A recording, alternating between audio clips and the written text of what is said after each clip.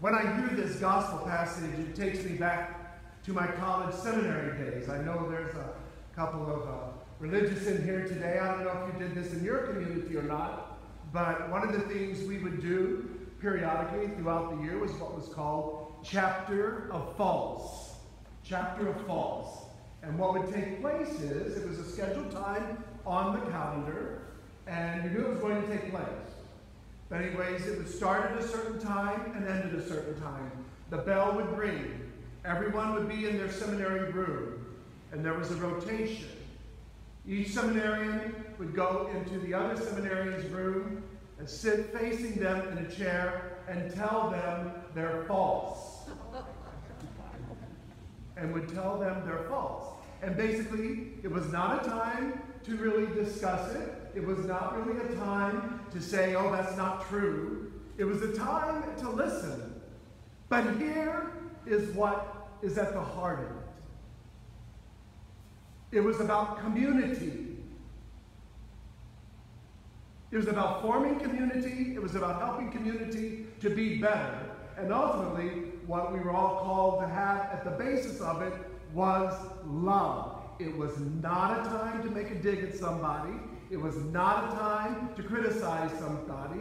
It was not a time to put somebody down. It was fraternal correction in love. I think of that when I hear the gospel passage and the other two readings today.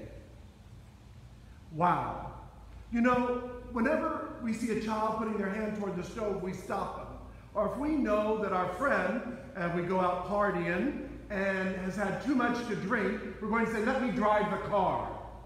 Or if we see somebody that's headed down, you know, a path, wait a minute, that's the wrong path. It's a dead end.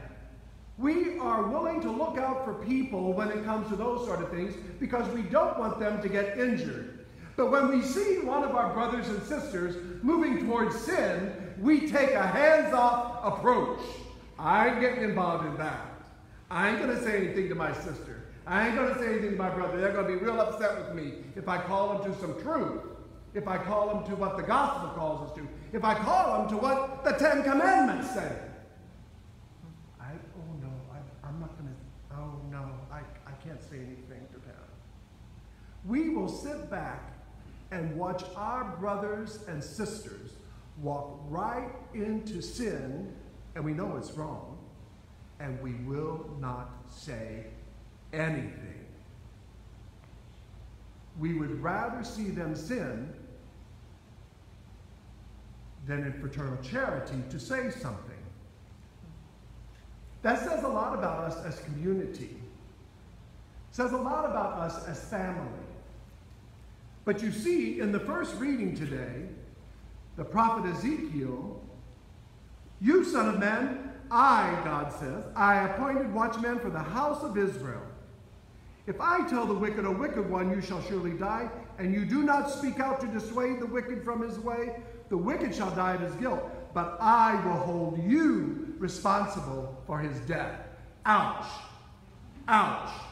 In other words, you're not just responsible for yourself in community, brothers and sisters. You're responsible for your brothers and sisters. But if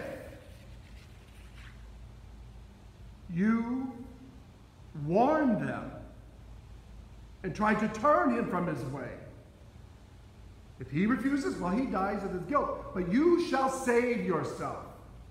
When we hear this gospel passage today, and I think of this passage in light of the early Christian community, how those small house churches work together in love, small groups of 30 to 50 people, you can see how important this is for the people to build up community and to move the community forward in love.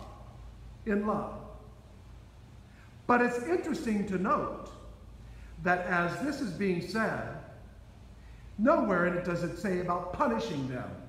Nowhere in there does it say anything about excommunicating them. It says the process to go through if someone is moving in sin or has sinned against you.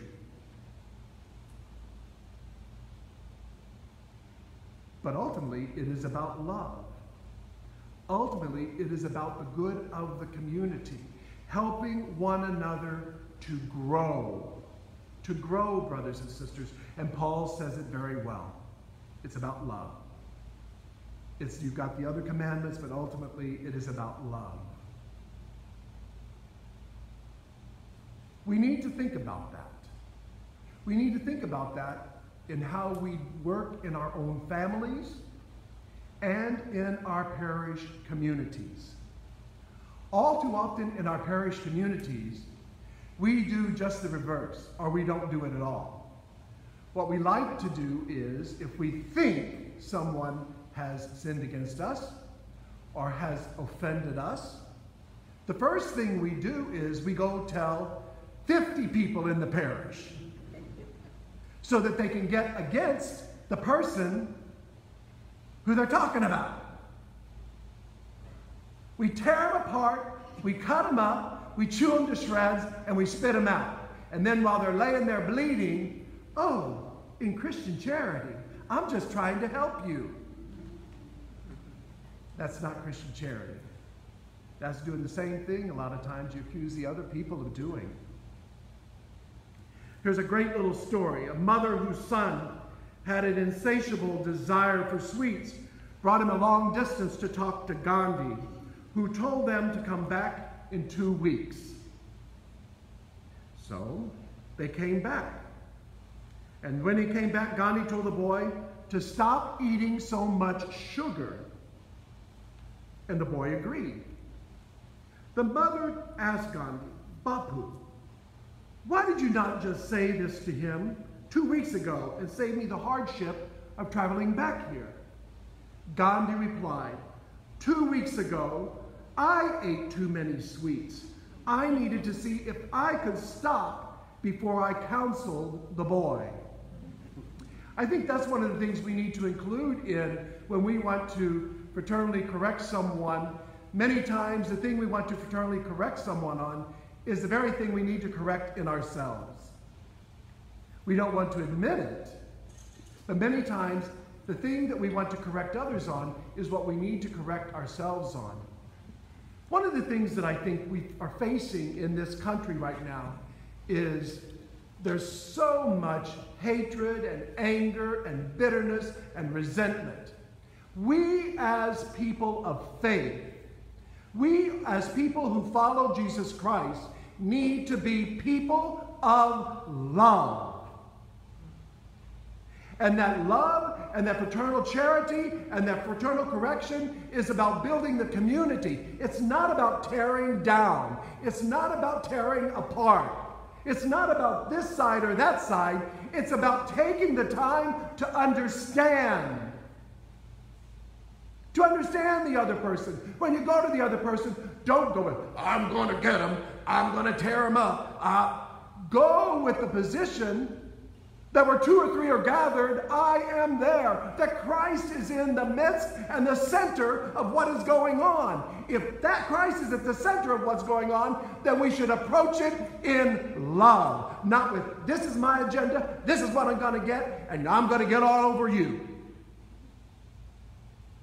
It should be about helping the other person, lifting up the other person, not tearing the other person down. That's why we can't have any conversations in this country today. As soon as someone says something, it is a tear down. My position is right. You are wrong. Hello? What is the truth? And where is the Lord calling us? And what is the Lord asking us?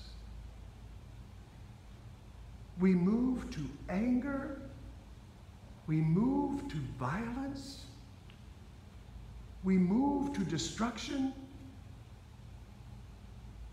And nobody can hear the message. Nobody can hear the message. That ultimately, if we listen to Paul, everything is about love. If it is about love, then it doesn't matter how we look. It doesn't matter what color we are. It does not matter what language we speak.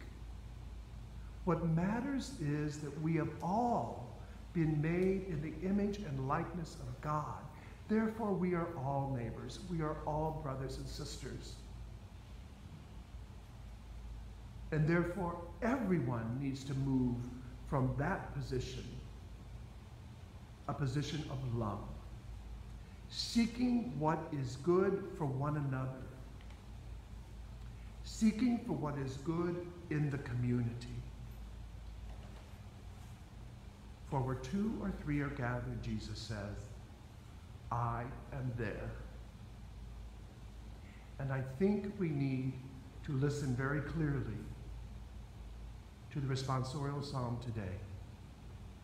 If today you hear his voice, harden not your hearts. Harden not your hearts. If you're a follower of Jesus Christ, you must be about love. You must be about opening your hearts to change and to conversion, to seeing things different, to living our lives differently, always seeking what is good for one another, always in love.